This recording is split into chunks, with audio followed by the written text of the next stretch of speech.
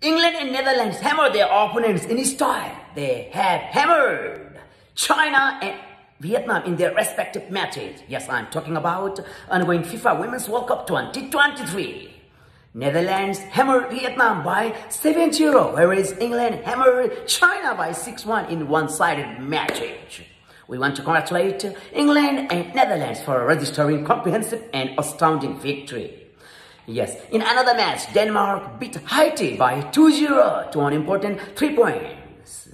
And the match between United States of America and Portugal held goalless draw, and they were compelled to share a point each. After, playing a draw against USA, Portugal women's football team have been crashed out from ongoing FIFA Women's World Cup 2023. We feel so sorry for Portugal. And United States of America once again have been marched to the knockout stage. They are 4 times World Cup champion. Can they go all the way to capture another? Can they pocket another to make it 5 FIFA Women's World Cup? Still a long way to go. And Brazil will take Jamaica. Brazil, will be seeking victory to be advanced to the knockout stage. Yes, Sweden also playing against their opponent. Yes, let's cast your prediction of today's 4 matches which will be played in Australia and in New Zealand.